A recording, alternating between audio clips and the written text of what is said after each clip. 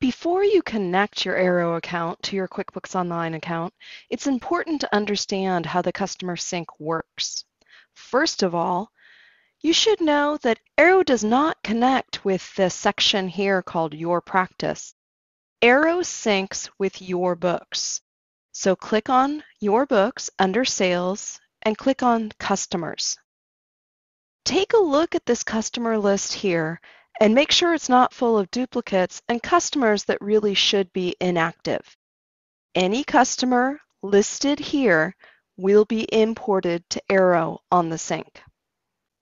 To connect your Aero account to QuickBooks Online, navigate to Account Settings, Integrations, and click the Connect to QuickBooks button.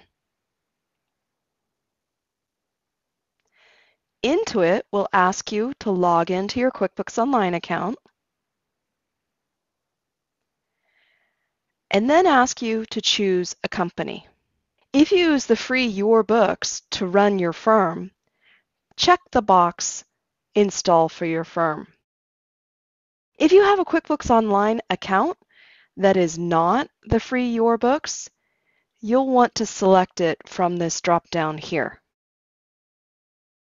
When you're ready, click the Next button.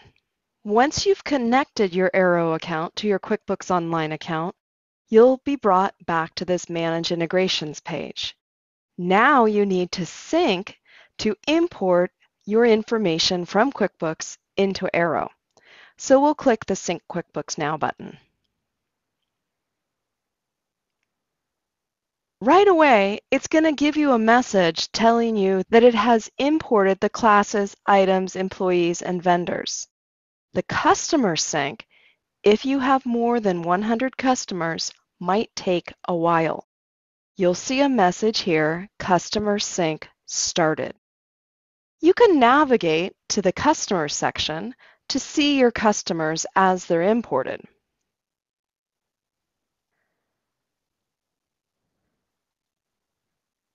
The sync log will show a message when the customer sync is completed.